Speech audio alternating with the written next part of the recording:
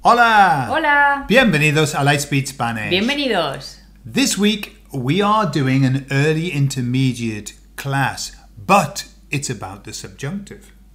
Oh. Yeah. Okay. Okay. Hot stuff. And would you believe that we have the question that comes from Antonio Graziosi?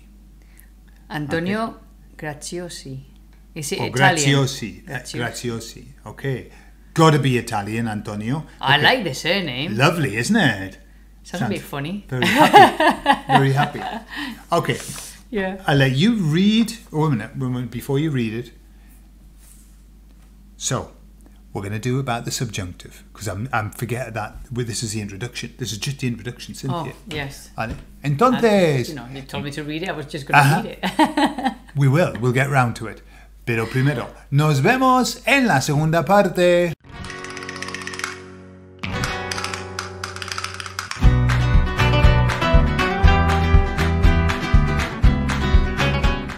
Vale, Cynthia.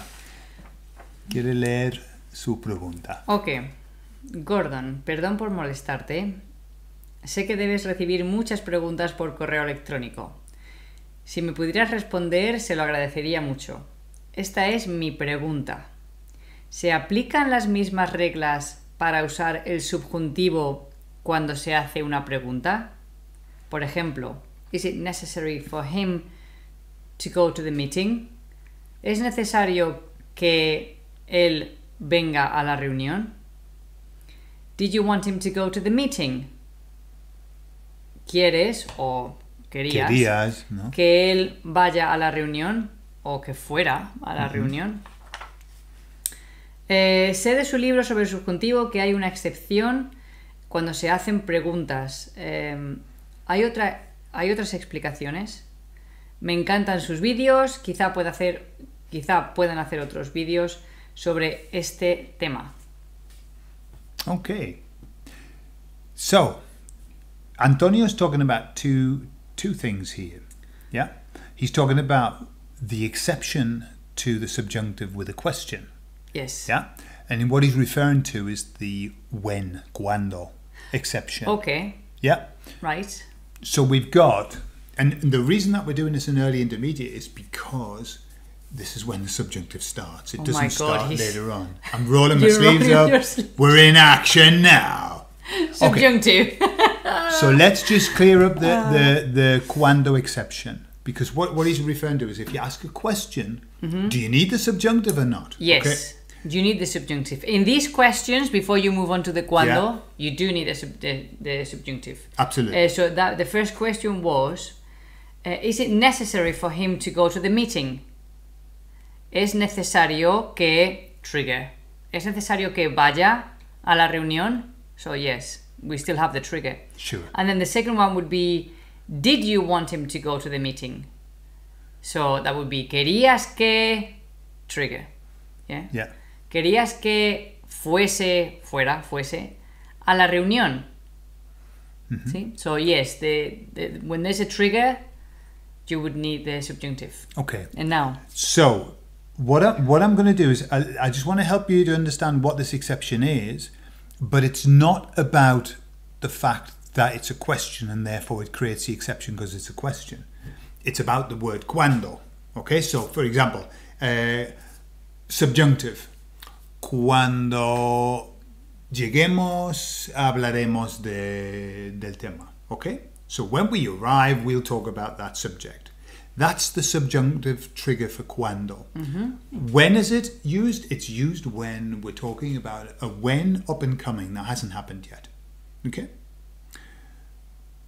The other cuando is when we're just saying when always. Cuando llegamos, siempre hablamos de ese tema. Yeah?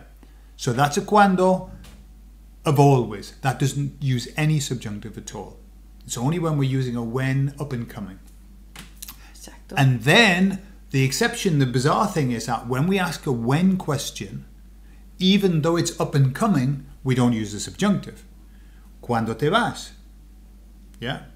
Not cuando te vayas. That's not a question. That's a statement about, hey, when you go. Yes. Yeah? When you use the subjunctive, you need something else. Okay. So, for example, When you say, when do you go? That's a question in itself. ¿Cuándo te vas?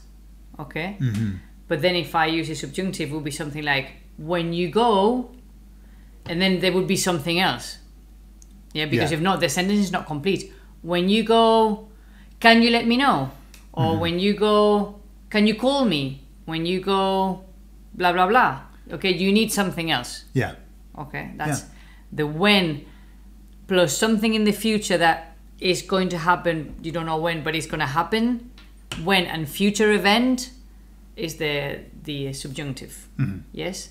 Yeah. But with something else. Yeah. So the sentence wouldn't be finished with when you go.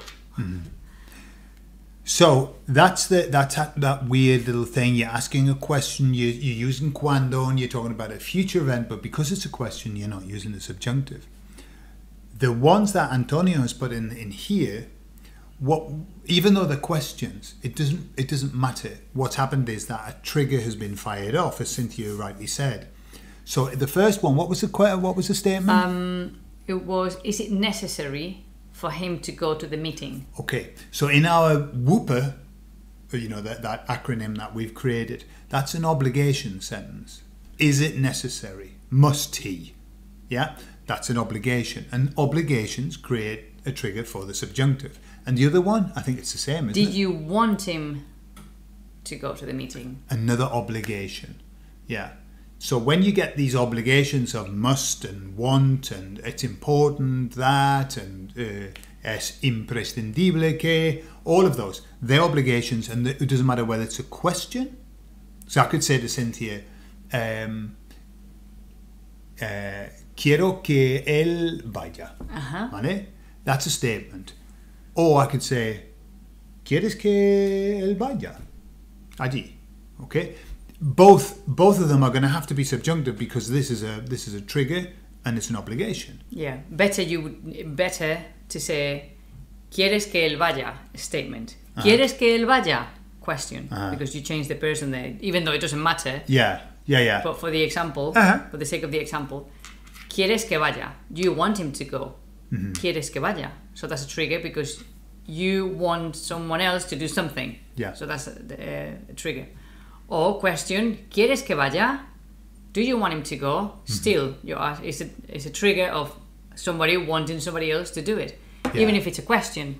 Yeah. The same applies to all of the Whooper family. You can make a statement or a question. Or negative sentence. No quieres que vaya. No quieres que vaya. You don't want him to go. Don't you want him to go? So still a trigger, yeah? Because we have the trigger. Sure. Tú quieres que somebody else. So it doesn't really matter which family you're in of subjunctive, whether it's a question or whether it's a statement. When you are triggering off the subjunctive, you've got to use the subjunctive. Yes. So the only thing that maybe Antonio's thinking about is the I situation. You know, when you say, hay un hombre que sabe arreglar coches. Statement. Okay. Question. Hay un hombre que sepa arreglar coches. Subjunctive. Yes. And no hay nadie que sepa arreglar coches. So with I's a little family on its own, a little bit weird, but when you're asking the question with I, then the subjunctive gets fired off. And when you're saying there isn't anybody, that the subjunctive is fired off. It's only a statement about what there is, then you're not using the subjunctive. So probably that's what Antonio's got in his mind when he's thinking about these questions. The questions. Yeah. Yes. I understand because sometimes, for example, when we do commands, sometimes it is the subjunctive, sometimes it isn't, with a negative, for example. Absolutely. So I understand that sometimes, but in the commands, it's not because of it's a trigger. It's because the command is like subjunctive shape. Yeah. And has nothing to do with triggers. In the rest of the cases, it will be with triggers. Yeah. So the I one is a good one for another class. Another class, yeah. Yeah. So There you are, Antonio. So what happens is when you start looking at the subjunctive, you end up with subjunctivitis, and you start panicking because you see subjunctive everywhere. You don't know whether it needs it or not. Yeah. Invariably, you put it in even when it doesn't need it. Yeah. But that's good. That's fine. And then you rein it all back in until you get it, running at the way that it should run. So, bien. Muy bien. We did a lot. Sorry, I just interrupted you. We did a lot of subjunctive when we were doing the book club, number 1 and number 2, but particularly number 1, because there was a lot of subjunctive coming up in the book when we were reading. Yeah. So if someone's interested in doing the book club, as a Sure. if you like reading books, it's a little extra help. But off you go, honey. Y va a decir, ahora. And now, a word from our sponsor. Muchísimas gracias, Vika, de Rusia. De ¿no? Rusia. Qué bueno, qué bueno. Okay, so what are we plugging this week? Well, this week we've talked about the subjunctive, and if you notice that we put this in early intermediate, that's just because you can't avoid the subjunctive. The longer you avoid it, the more difficult it becomes because you've formed bad habits, okay? With not using the subjunctive. That's true. So that's why you need to start early, even if it's just getting the basics. So what we've done is we've made a course it's called Subjunctive for Beginners, all right? And it doesn't mean that you've got to be a beginner to do it. What it means is that's where you can start, okay? So it's a course that covers all of the present tense subjunctive up to the present perfect, okay? With haber. So all of that's in there. We talk about I, we talk about all of the families, whooper, the whole shebang. And that's available on Thinkific. So to find it, all you have to do is go on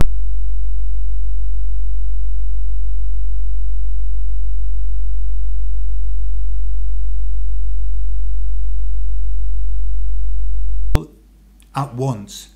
It's still going to hold you in good stead for later on when you have to start using it. Yeah. Yes, because we use it every single day. It's not a tense that is, oh well, we don't use it. Like some people would say, no, just avoid it. You can't avoid it. Well, if you want to speak Spanish decently. You can avoid it. I mean, I've had students who say, can I just speak Spanish without using the subjunctive? And I say, yes, of course you can. Of course you can. You'll just have a crap Spanish. But I mean, it's like saying, can I say English without using any prepositions? Yes, of course you can. Of course you can. And you'll sound like Tarzan. Yeah. Do I have to conjugate verbs? Yes, you do. But you don't have to if you don't want to.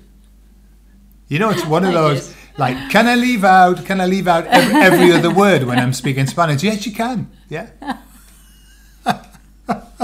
You can do it. Whatever you fancy.